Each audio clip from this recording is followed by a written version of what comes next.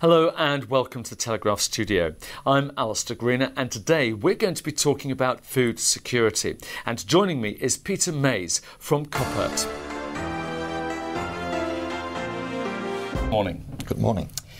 We all know that global demographics are changing rapidly. What do you see as some of the biggest challenges that's going to be affecting these regions? We really see that we are going to 9 or 10 billion people in 2050. Most of them will be living in Asia and India. Africa, we really believe that they will follow soon the same population growth. 70% of these people will be living in cities in 2050. Currently today, it's 50%, which means that there will be several regions on the planet where 90% of the populations will be living in cities. So we were getting mega cities with millions of people. The food production, in particular fresh fruit and vegetables, need to be produced around these cities on a sustainable way. And I think there's another trend which is coming in, which is consumer awareness. The people want to know where and in which circumstances their food is produced. A nice example for that is the trend for local. That all sounds fine. The challenge I can see is that you're going to rely on the farmers changing their methods. I mean, how will Koppert actually convince farmers to do that? We really see that this is something which we cannot do by our own. We need to work there with all partners in the chain to make this happen. Actually, 50 years ago, when Koppert started with the introduction of natural enemies, which are beneficial insects against pest insects, we recognized a lot of resistance by the growers to start with these alternatives. But we were able to convince them to make the step to biological solutions. And what we moreover were able to do is not only to show them the sustainable solutions they were going to work with, but also the economical, feasible and acceptable solutions where we could prove them a better income and a higher yield of their production. So again, there is a very big step regarding sustainable food productions. You've talked a lot about the challenges that need to be met, such as the change in demographics, the increased population and so on. How is Koppert gearing up for these changes? Actually, Koppert is continuously developing and trying to put products on the market in regards to biological crop solutions. But of course, we are not doing this by ourselves. We really want to contribute with that together with our research team, with researchers and with universities all over the globe.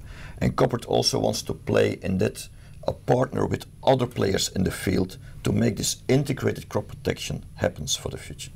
It all sounds great, but are there any inherent problems with biological system solutions?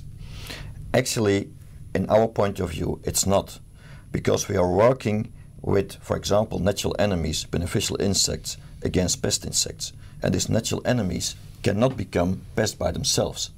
The same is for microorganisms and biostimulants to combat diseases. So it's a fundamental requirement in our organization that the products which we develop and put on the market are safe for the environment and cannot become pests by themselves. Coming back to the challenges that we're going to be facing in the future, especially looking at global population and the growth, you mentioned there 9 to 10 million by 2050. Isn't the danger that we're going to be so in need of extra food that actually we'll wind up looking more at quantity rather than quality and therefore the ensuing health? Not at all. I really believe that this is a dogma. Regarding securing the food production on our planet in the future, biological solutions even can increase the quantity and improve the quality. And it's, of course, making choices. But what we see is that when we want to overcome the health and the healthcare problems of our people, the food and guarantee the food security on our planet, and to make sure that we can do that on a sustainable way, it's about these three aspects all together integrated. And there we see that biological crop protection comes in and can play an important role. and also to create food and balanced food, we really believe that we can overcome some of the problems that we see currently facing up today, like obesities and diabetes. So we really believe that agriculture, food production, organized in a sustainable way, can contribute to the health of the people and our planet.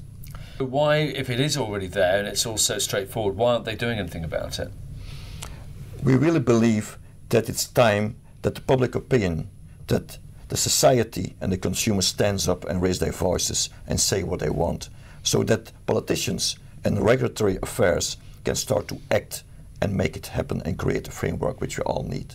So you're saying that effectively the solution is coming from nature, which we might agree with you there, but I want to provoke you a little bit, because surely this is really more about science and politics, because at the end of the day you have to convince governments, lobbyists, agencies, a whole host of different organisations to come on board with you. How are you going to do that? You have a point here. Actually, there are three aspects. We have knowledge and science, we have politicians and regulatory affairs, and we have the public opinion.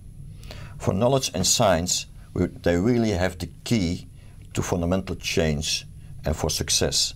Nevertheless, the application is very much depending of politicians and regulatory affairs. They need to create a platform and need to create a framework to have these biological solutions implemented into the market and make them available for the farmers. And let me provoke actually decision makers. Currently today, all the technological solutions and biological solutions are already available to overcome the future challenges in regarding food production. So if it's so obvious, why aren't they doing it? It's a good question, because it's already there. It's only waiting to be implemented. That's why we feel that politicians and legislators have a tremendous responsibility to make it happen. And we really hope that the public opinion and the society will stand up, raise their voice and say what they want, so that we can start moving on. I want to talk a little bit more about your company, Koppert, now, and a little bit about their background. How did they get started? How did they become involved in food security? Actually, it started like many new ideas and inventions were born. It was Jan Koppert, a small-scale greenhouse grower in the region of the Netherlands, who became allergic for the persistent pesticides he was using. And with a lot of devotion and entrepreneurship, Jan Koppert, our founder, sought to seek for alternatives. And he arrived in the world of natural enemies and beneficial insects. So he started to use them to combat in his cucumbers his pest, which was at the time spider mite.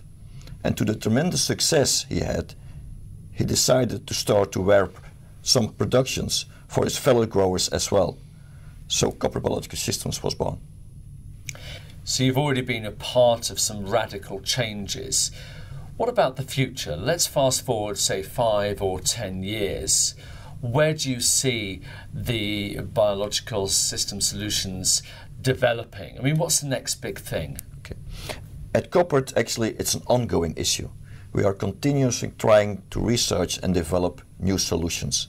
But what we like to do is looking more from a holistic approach, looking to the total plant environment and how can we influence with less input a higher result, with less chemical fertilizers and less chemical crop protection.